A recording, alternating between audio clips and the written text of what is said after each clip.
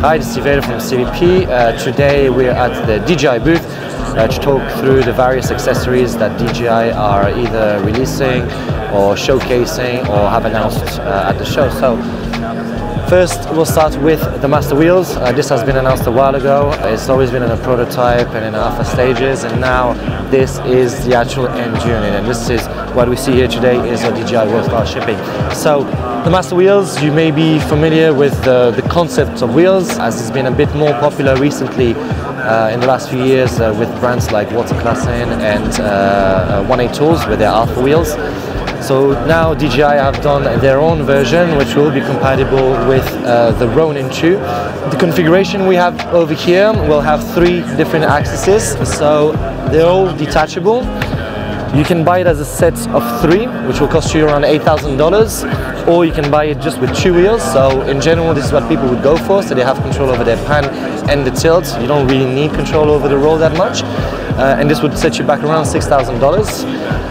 And then you can buy a single channel if you wanted to, just the way it is in a block, and that will cost you $2,500. This will work on the just a regular radio frequency, so 2.4 gig or 5. You can choose that within the menu, but also, and this is a really good option, they actually have a hardwired mode. So they will be selling a cable which will be around 30 meters long, which is really good in complex situations where you may get a lot of interference from other signals, or you just don't want to gamble on that one shot that you can't mess up. So having a hardwired solution, which not a lot of other brands out there, is invaluable.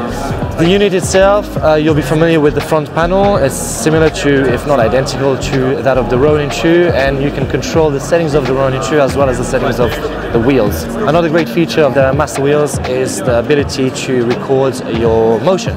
So what I mean by this is you'll be able to set different key points with the Ronin 2, save it, and the master wheels will automatically play them back for you. The system itself is extremely modular, so you'll be able to literally pop the wheels out and put them on whichever side you feel more comfortable. So you could have your pan and tilt on the side, or you can just remove one of the wheels and lock it into the middle position. So it will run off the Inspire 2 batteries. It's got a lot of power outputs, which is, again, little details like this with DJI really thought through, because when you have a system like this, having a monitor, being able to power the monitor via the master wheels, being able to power your Teradek system via the master wheels as well, and creating one complete solution without necessarily having an NPF here, an LP6 here, and an Inspire 2 battery powers everything. Mounting points, again, you know, they thought about this, so you got 1/4 inch, 3/8 all around, so both at the top and at the back if you want to attach any Noga arms or anything else for that matter. Base plates, same thing, mounting points everywhere, so really easy for you to either attach it to a tripod or just straight onto a Mitchell head, or just lay it flat on the table, or if you're using at the back of a tracking vehicle, etc. There's all the mounting options out there. So now on to the Dji Force here. So you may be familiar again with the concept, which was introduced by Freefly Systems and their Mimic. So now DJI have carried on with that idea and have introduced their Force unit. Now, for those who are familiar with the Mimic will be about this size, so you can see it's substantially bigger than Freefly's option, but it does have a fair amount more control than what Freefly offer. So the basics of it is that you'll be able to control your gimbal with movement. So it's basically mimicking your movements in a way that you'll be able to control it instead of you using a joystick or the remote controller. A good way of doing this is attaching it like you have here on the handlebar, mounting everything else around it. This is quite big and heavy.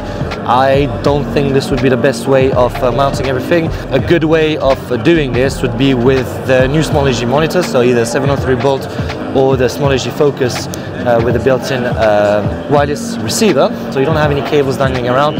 All you need to do is literally attach the focus at the back of it, and then you'd, instead of holding this whole rig here, you'd literally be holding a monitor with the Force behind it, and you'd be able to pan, tilt, roll, and just feel immersed into what you're shooting with your Ronin 2.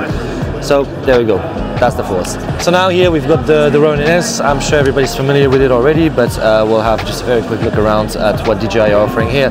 DJI introduced this a while ago, but they have made a few changes and have upgraded some parts of it to bring and pack it with as many features as they possibly can. So very quickly, very simplistic layout here, which is what you need. You don't want to be overwhelmed with 50 different buttons, 50 different functionalities, just 2 different buttons, 1 joystick.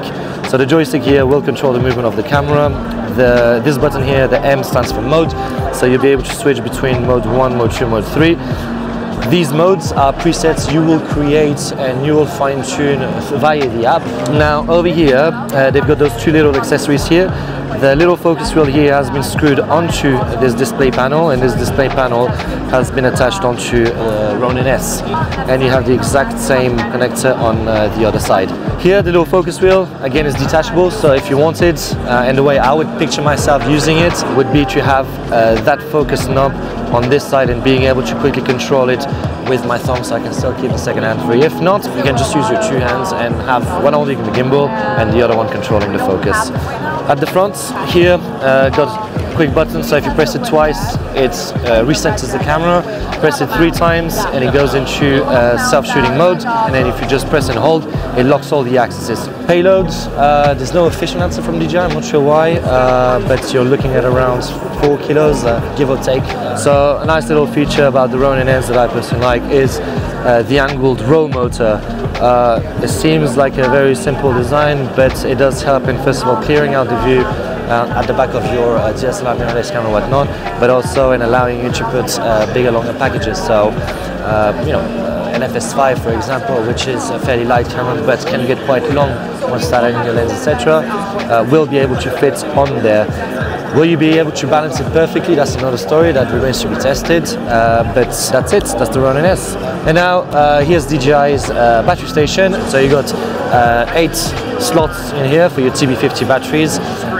You've got 4 more slots here just to leave them in the case hanging when you're traveling around, so you can carry 12 batteries with you in total. And you get extra slots over here for Osmo batteries or crystalline batteries as well. The way this works is just charges the batteries, but it will allow you to discharge them through the control panel. You'll be able to monitor every single battery, see its life cycle, see the voltage, see how healthy the cells are or not, and just overall a great way of maintaining all your batteries. So this is especially important for all the drone flyers out there, so all of you owning the Inspire 2, if you need to do a full day of shooting, you're definitely going to be bringing a fair amount of batteries, 6, 8, 10, a lot more potentially, and having everything in one compact solution. So that's it basically. These are the key products that DJI are showcasing here at NAB 2018. If you want to demo any of those products and see them before you purchase, just get in touch with us as well and ask for the demo team at CDP, and we'll be more than happy to help. Thanks.